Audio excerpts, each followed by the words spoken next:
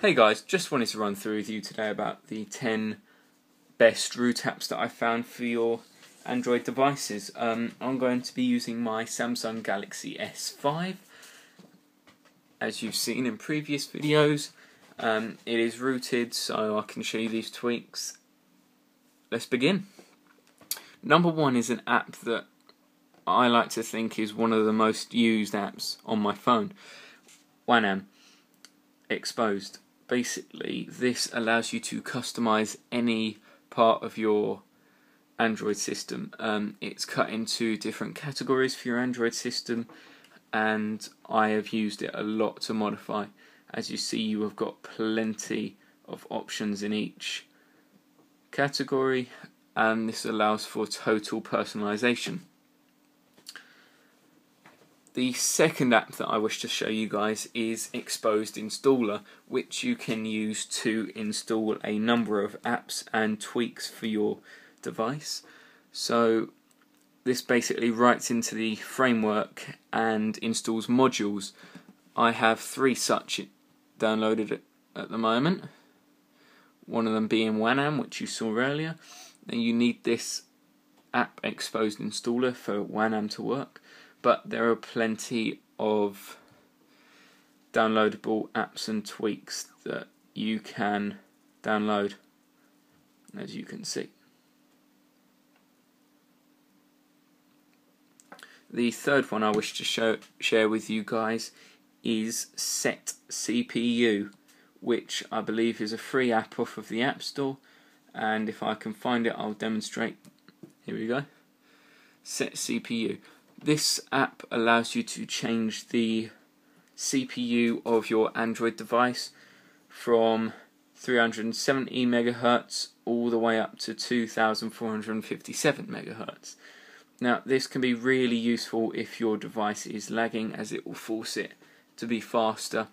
However, this can vastly drain battery life. Okay, next one is a similar app called SD Booster. This works similar to Set CPU in that it speeds up the device. However, this speeds up the SD card and the micro SD card. So as you can see there, the cache has been set to 300 and 600, meaning it is a lot faster. The next one is a multitasking app called LMT. Now if I just go to it, there are plenty of options, and what this allows you to do is touch the side of your phone and it gives you lots of shortcuts for different apps. So I have my music down there, kill all apps, keyboard, options, camera, Facebook, Play Store, YouTube and messaging. Now this can be really handy as it is literally just a tap, a swipe and you're on.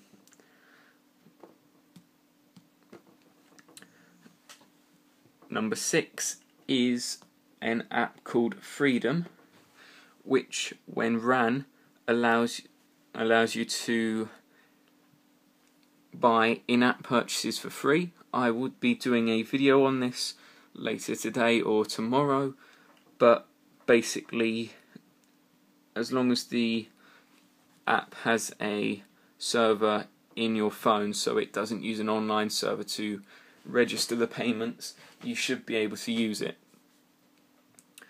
Folder Mount is my next one, which allows you to install more apps than you normally would, as instead of installing this to your phone, it installs it straight to the SD card.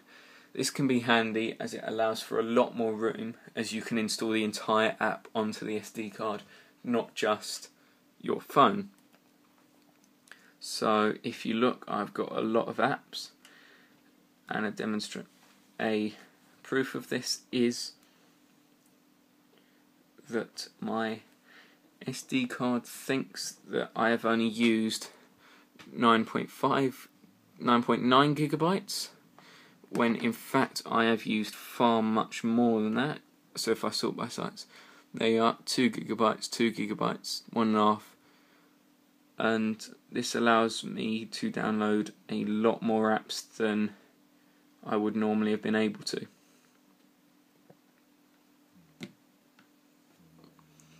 Next one is Greenify, which is a handy app because it stops apps running in the background and starting automatically.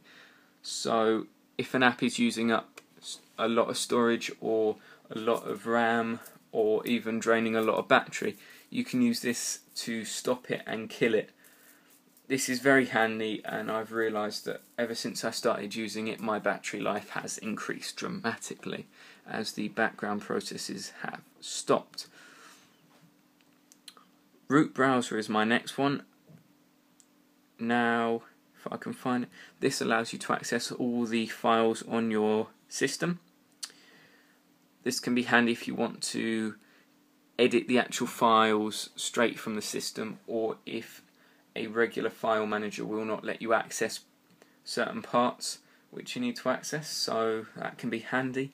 And my last one is Root Browser. Sorry, Battery Doctor. If I can find that one.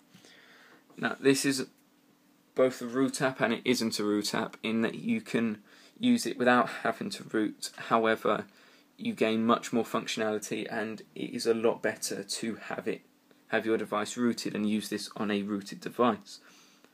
This allows you to set modes, so at automatic times or when your battery runs low, you can set it to turn certain system functionalities off or on. This can also save a lot of power, so it's diagnosing, draining fast, so start optimizing, and it allows you to close some of the apps that have been running. This is very handy and can again increase battery life. So that was my top 10 for root apps. Thanks for watching, guys. Don't forget to like, subscribe and share. See you next time.